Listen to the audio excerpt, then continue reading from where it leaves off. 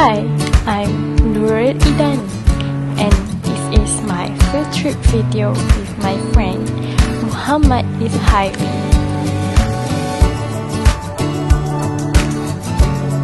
Assalamualaikum and hi everyone.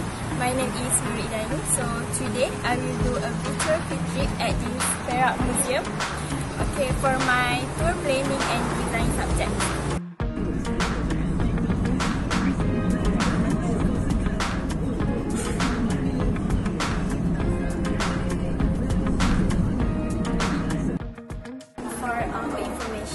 It was repository for a vast collection of ethnological, anthropological, and zoological items.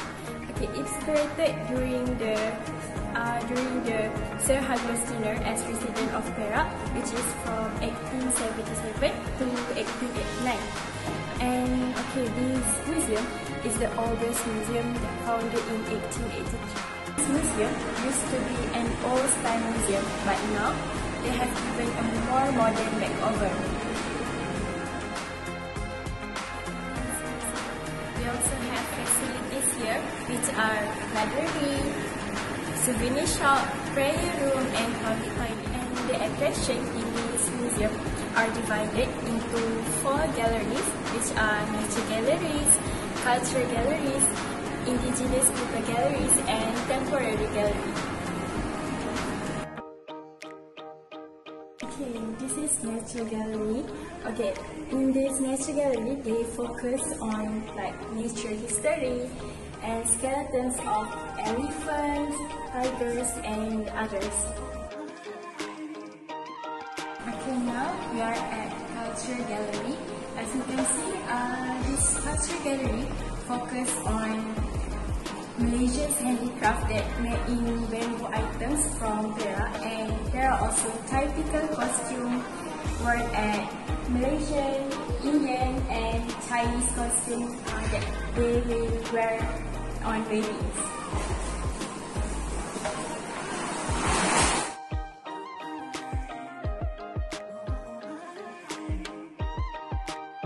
Okay, this is Indigenous People Gallery. It's about the different ethnic groups in Malaysia, which is orang asli.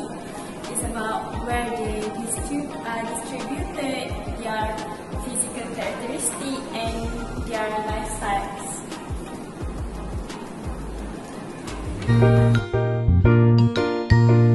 Wait, where is Muhammad Izzhairie?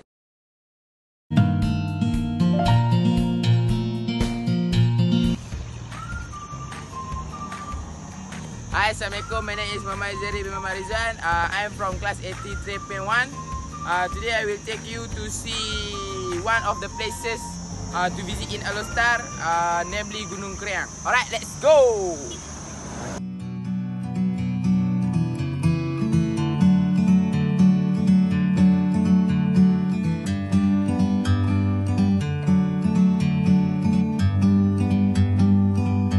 Like a bird on a tree, I'm just sitting here. I got time, it's clear to see. From up here, the world seems small. We can sit together. It's so beautiful, you and me. We meant to be in the great outdoors, forever free.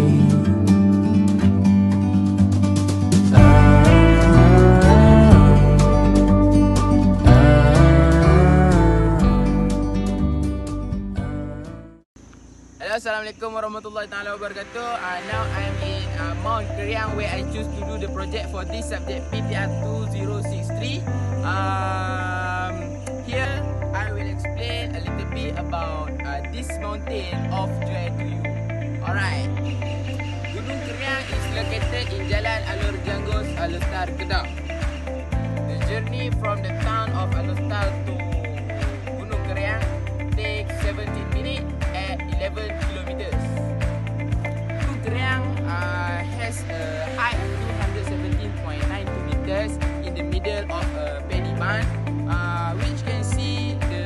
entire state of Kedah when it is on it. If you can see, the Keriang Mountain, this is an ancient limestone hill that originated in the Permian about 250 million years ago. Kamal had explained that in Gunung Keriang there are at least 10 different types of rock.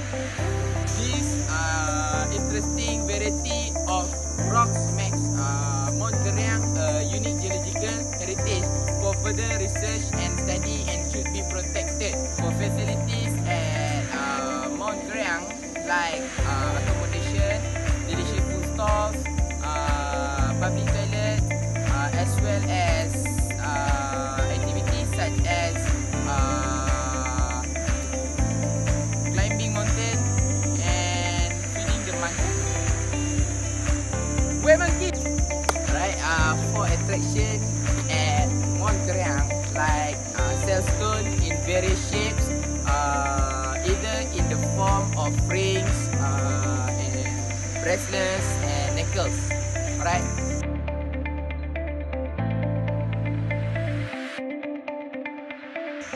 Alright guys, that's all from me about this mountain. Off track if there is a mistake or I'm left, forgive me, and Assalamualaikum warahmatullahi taala wabarakatuh. Check it out. Like a bird on a tree,